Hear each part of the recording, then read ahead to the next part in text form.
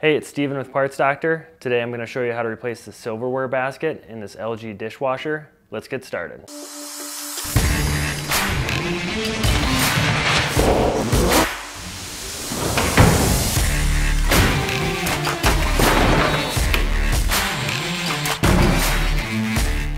One of the most common issues with the silverware basket is the bottom of it breaking out by dropping your utensils in too hard. With the door open, grab the basket and lift up. If you have a bad silverware basket and you need to purchase a new one, you can check out our website, partsdoctor.com. We'll leave a link in the description below. You want to make sure you're searching with the model number from the tag on your dishwasher to make sure you get the correct part.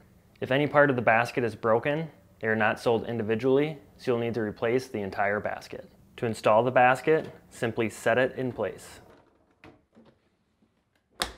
So that's it for this video. If you have any tips or tricks of your own, let us know in the comments below.